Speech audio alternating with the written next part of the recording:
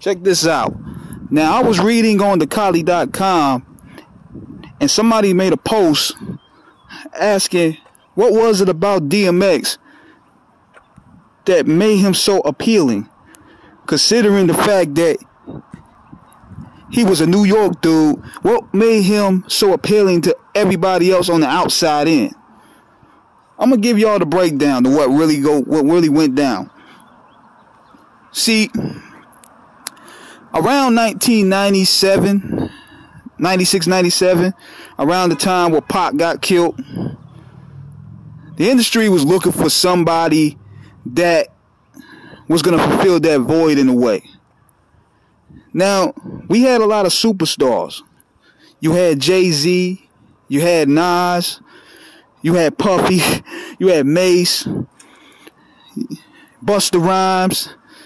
You had all those guys out there, but see, Jay-Z was still a very assertive type guy. He didn't really have the charisma. Same as Nas. Nas he didn't really like doing interviews like that. What the people was looking for was somebody to bring the energy that Tupac Shakur had, the charisma, the flair, the swagger, the ability to connect with an audience that didn't have anything. Someone that related to the struggle. Because at that time, Nas was seen as a sellout with the pink suit shit. Jay-Z, he already misfired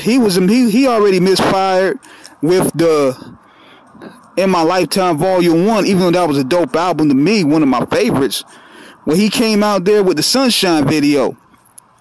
So, them dudes didn't have it. They were more so trying to reciprocate the Biggie formula. And that may have fit them, better, but DMX, he fit the Tupac Shakur formula perfect. They were even looking at C Murder, but see, C Murder was wild. Like, he was too wild. X was wild, but X also had charisma. C Murder was straight up villain in them streets.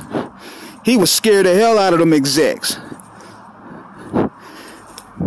But he had a lot of Tupac's flair, but he really was what he was all about. But DMX, on the other hand, he had that grittiness. He had that ability to relate. That's why, like I said in the last video, anybody that wanted to take a picture with X, anybody that wanted to have a conversation with X, he was very approachable. He had the Muhammad Ali people's champion factor about him, and that's what people love. It was more so than just being a goon. You had to have the ability to captivate masses. You had to have the ability to bare your soul to where people could feel your pain. Tupac had that gift. He wasn't afraid to express his vulnerabilities. And DMX had that. So that's how he was able to excel in a lane where he did. I remember back in 1998 when X came out, and I was like, damn. We was thinking Nas was going to step up. We was thinking Nas was going to step up and eventually be that dude. But damn, and DMX then came through. Crushed the buildings. Where you at, Esco? But see, it was an interesting time because, see, Jay-Z stepped up. Jay-Z stepped up. And I would like to compare this to the popularity of Stone Cold Steve Austin and The Rock. Jay-Z and DMX were neck and neck. Same way Jay-Z was emerging like The Rock did, Stone Cold had 98. He locked down 1998. Let's say DMX locked down 1998. They were neck and neck when it comes to popularity and competition. Hard Knock Life did 5 million. DMX had 2 home runs that year with 2 multi-platinum albums, tying Tupac's record. The Survival of the Illest Tour, the crazy amount of guest appearances that man has made from 97 all the way to 98 is crazy. So, Seeing Jay-Z and seeing DMX compete like that was like watching Sammy Sosa and Mark McGwire go at it for the home run crown.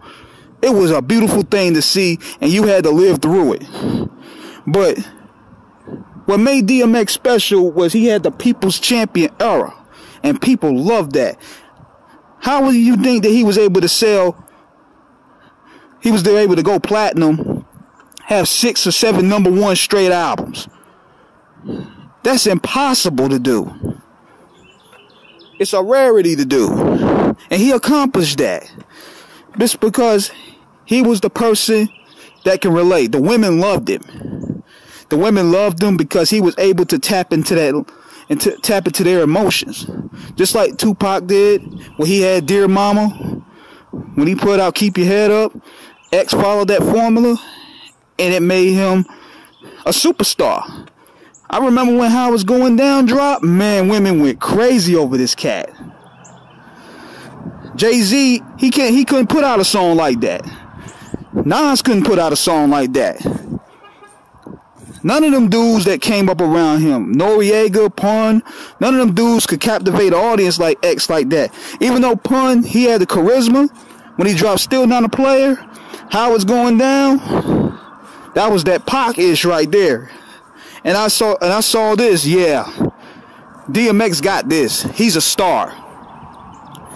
So that's what made DMX stand out in the midst of his peers.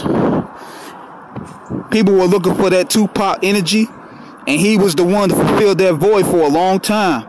It's just unfortunate that his run to his reign on top didn't last but a couple years. I wish he would have kicked the habit and stayed the course, because he should have been right now enjoying the fruits of his labor. We should have been getting the Murder Inc. album with Jay-Z and Ja Rule and him now, because all 3 of them brothers were successful. But nevertheless, DMX will still go down as someone that made a pivotal impact in hip-hop. He changed the guard to where we needed that realness, and he was the one to fulfill that void. So, rest in peace, DMX.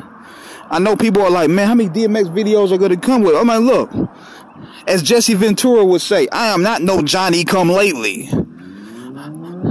I've been rocking with DMX going back to the days. You see, you hear the dirt bikes in the background. I've been rocking the DMX in the back since the DMX versus Cannabis mixtape era.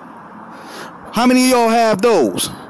When I first heard this brother on 4321, I knew it, man.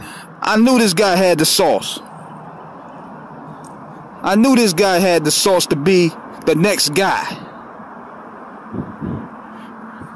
So that's my take on it. I've been rocking with X for a long minute. Bought all 4 or 5 of his albums, his first albums. So anybody that's coming over here on the comments talk about, oh man, you doing DMX videos for clout. Nah, man, I've been a fan of the dog. Don't make me post up my receipts. Don't make me post up those receipts. So yeah, rest in peace, DMX. From a longtime fan, thank you for your contributions to the culture. Be sure to check out this tribute show we're going to do for him tonight on Screwball Radio with Black Poet and Comet, 9 p.m., 6 Pacific, 8 Central Time. Holla at me.